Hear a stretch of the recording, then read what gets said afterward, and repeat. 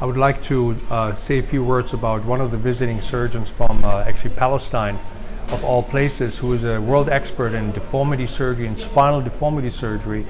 And so much of the success of this program really depends on surgeons dedicating and volunteering their time and their resources to come here for sometimes quite a significant amount of time. Like in his case, he's here for the whole week. And Dr. Ahmad is a spine surgeon, orthopedic spine surgeon, and he's actually doing today one of the first deformity surgeries in Tanzania probably ever done. And he's a very dedicated, well-published surgeon who travels all over the world to teach surgeons, not only here but also in Mozambique, in Asia, probably South America as well, Central America.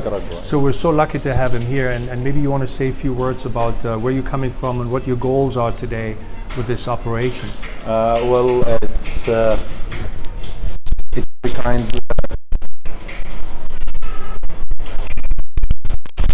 It's very kind from Dr. Hartl to invite me to come here, and it's my pleasure to be with him, helping the people in Tanzania to promote spinal surgery.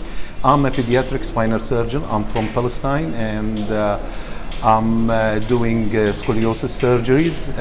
My main interest is scoliosis adolescent, but also early onset scoliosis. This is a lot that I'm doing, and we are having new techniques that will help people in countries with limited resources.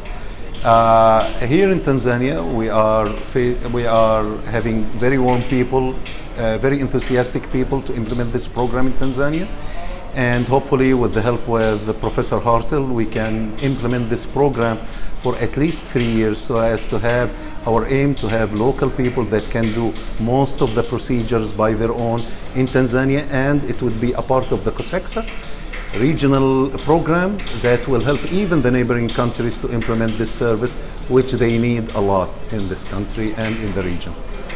Thank you so much. Thank you very much. Thank you, Roger. Thank you. All right.